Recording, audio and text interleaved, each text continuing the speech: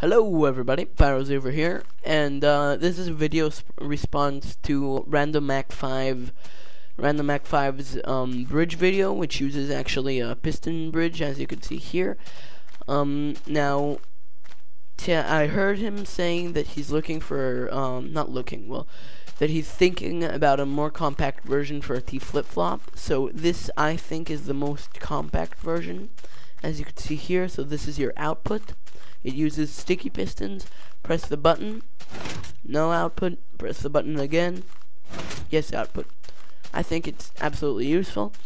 So I think that so that's the most compact version for the T-Flip-Flop. And over here is the XNOR gate. In case you don't know it, well, so here it is. So yeah, if both inputs are on, so there won't be output. If only one of them is on, there will be output. If none of them are on, so there won't. So as you can see, both of them are off. Now when I turn one on, there is output. Now when I turn the other on, there isn't. And when I turn the first one off, there is.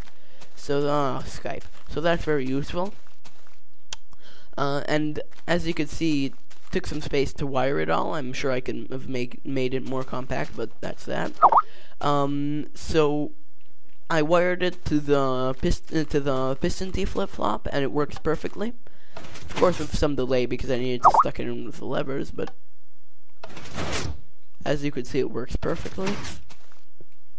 Now you could go up and close it behind you.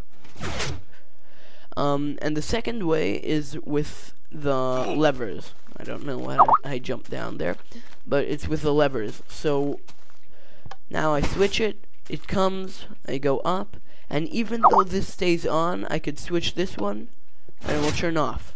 Okay, which I think this is much more comfortable, because this is actually how many times the lights in your house work. And I think this version is much more comfortable. So as you can see, I could even turn it off from here, jump down,